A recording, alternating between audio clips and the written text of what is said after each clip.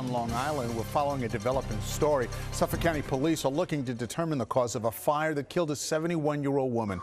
Now, that fire broke out in a home on Little East Neck Road in West Babylon at around 3:30 this morning. Video shows the flames shooting from the windows on the top floor of the house and from the roof. A neighbor tells Eyewitness News she tried to save the woman inside, but just could not reach her. Authorities do not believe that the fire is suspicious.